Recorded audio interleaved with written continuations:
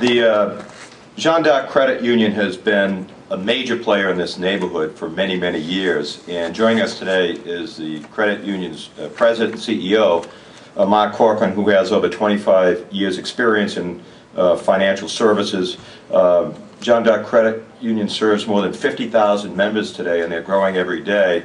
And we view the credit union as a very important neighbor, investor, and player in the further economic development of this neighborhood. So please welcome Marc Cochran.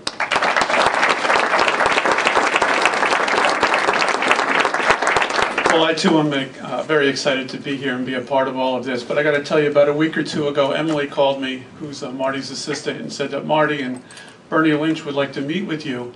And I got a little nervous, I just got to be honest with you. I thought for sure they were going to make an offer on Tremont Yard and kick us out or do something. So this is great news. This is really exciting. Jeanne Credit Union has been in this neighborhood for 99 years. We've been located on Merrimack Street the whole time. As was mentioned earlier, we're excited about the purchase of the Lowell Community Health Center building across the street from where we are, looking to expand the operation right here in the acre, which we really are a part of.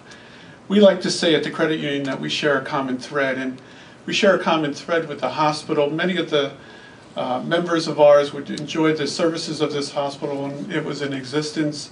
Homer Bourgeois, who is one of my predecessors as CEO of the credit union, has a building named after him, if you notice on the front of the building.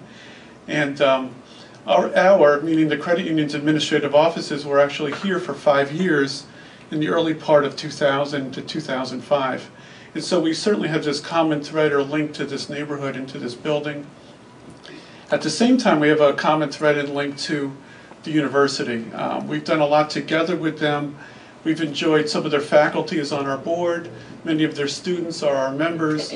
And I gotta be honest with you, I'm a big Riverhawk fan, and we really support the athletics of the university as well.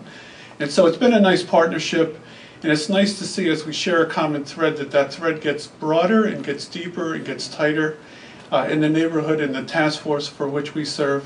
So I'm personally excited to be on the task force with my friends on the dais and to help the development of this end of Merrimack Street, which I think has great potential and possibilities over the next 10 years. So thank you for including me.